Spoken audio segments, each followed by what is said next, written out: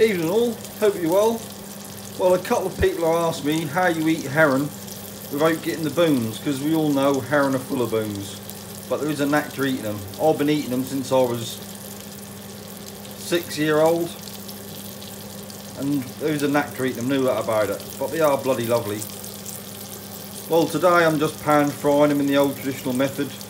I have mentioned how to do it on a previous video. All you do is head them, scale them, cut the heads off, gut them, wash out the bloodline, notch them 3 times each side, daze them in a bit of flour, and then pan fry them slowly for about 12 minutes each side so they get nice and crispy.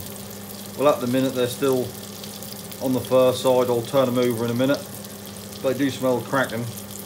I have got the old extractor fan on because we all know they do stink a bit when they cook, but I don't understand why people don't cook them indoors very often. You always hear of people cook them outside because of the smell, but people pay £700 for an extractor fan and too scared to use it. I don't understand it, but hey ho, each to their own.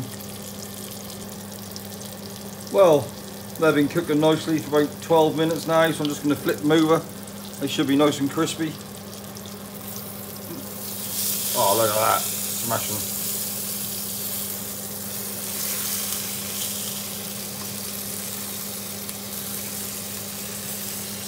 That's how you want herring, nice and crispy and well cooked. I always cook herring to death really, compared to what most chefs do, but that's the traditional way to eat them, and that's how I like them. You can't beat them like this. Traditional is always the best when it comes to cooking traditional foods.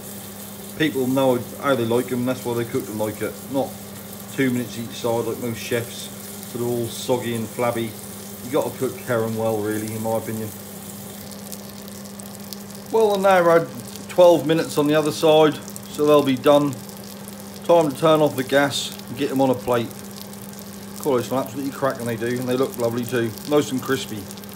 Sometimes you see people cook and they all look snotty in a pan, but you got to have them crispy on the outside, ain't you? That's part and parcel of having a good herring.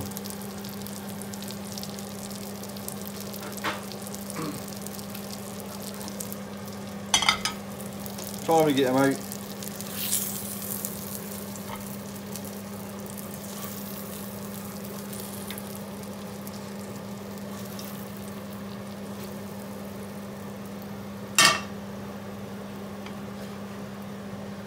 Now, don't they look smashing? And the first thing you got to do, plenty of malt vinegar on them, cut through the flat. They're very oily and fatty fish, so you need a bit of vinegar to cut through the fat. Alright, most chefs nowadays wouldn't use vinegar, they'd use lemon juice, but that's how I like them. Now I'm going to show you how to eat them and not get many bones, because they are bony, but this way you get rid of most of the bones.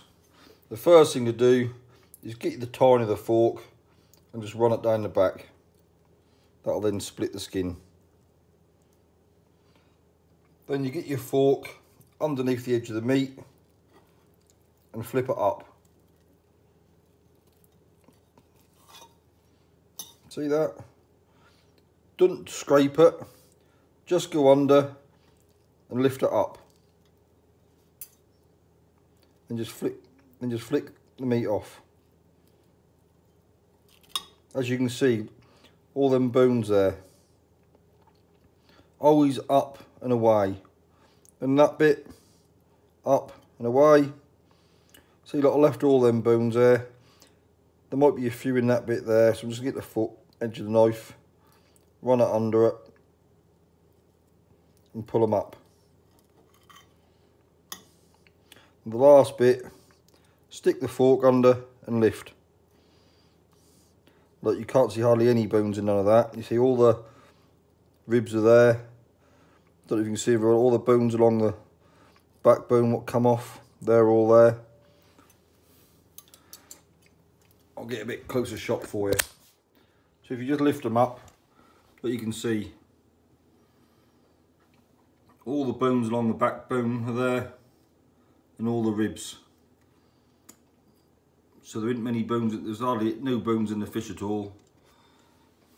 Then the next thing you do is you grab the backbone I'll have to put it back on the stand, I can't do it with my hands. Then the next bit you do, you grab hold of the backbone, put the fork underneath to hold the meat down, and just tease it out.